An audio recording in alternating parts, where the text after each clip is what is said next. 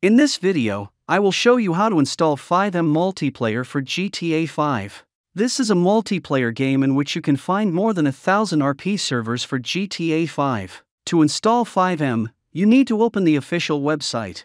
After that, you need to download the client to install FiveM. Accept the license agreement and click here to download the installer. After that, we launch the application that we downloaded. FiveM will start the update and installation. After downloading the updates, you need to click Yes to install the latest version of FiveM multiplayer. After installation, you need to accept the license agreement again. FiveM multiplayer will start, but now we need to create an account, because without an account, we won't be able to run most of the RP servers. This is a basic requirement. Therefore, sign up. Enter your email, password, and the name you will use on the server. After that, a confirmation will be sent to your email. Now we will be able to run any RP server on FiveM.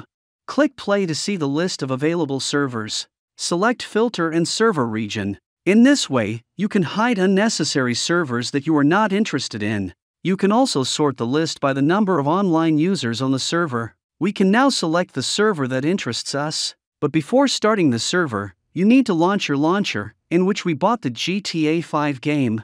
Launch the Steam or Epic Games launcher, because the server will not start if the launcher is disabled. If you have a Rockstar Games launcher, then it will start automatically.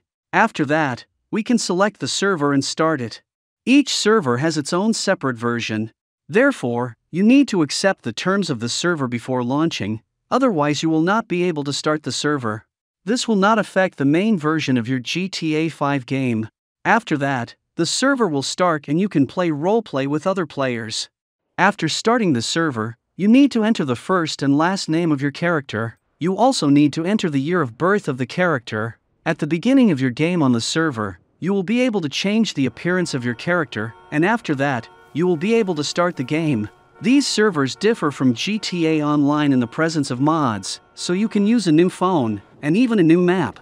On the map you can find the garage and the rental of transport. The server has a different economy and different prices. To make money, you need to find a job for beginners. After that, you will be able to start playing your character on the FiveM server.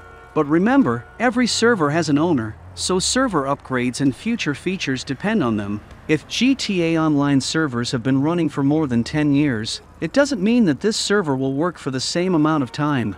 That's all. If you liked this video, then subscribe to the channel and like it. Thank you all for watching.